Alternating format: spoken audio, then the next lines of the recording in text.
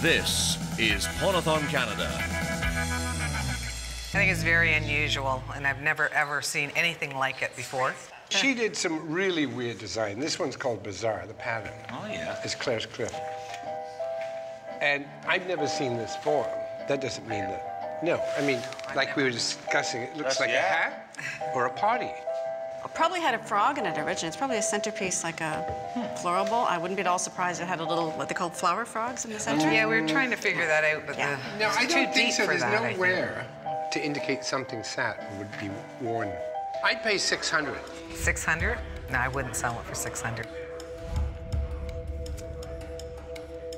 Can we sell it? Can we do a deal for $725? No. I think it's worth a lot more than that. 8,000. 1,000. Oh. Yep.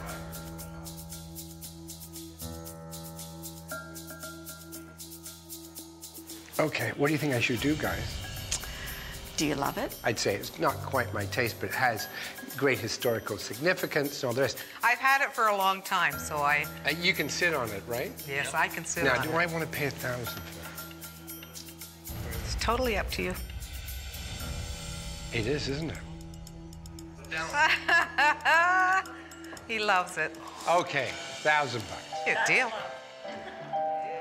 I sold my Clarice Cliff Bowl for $1,000, and I'm happy.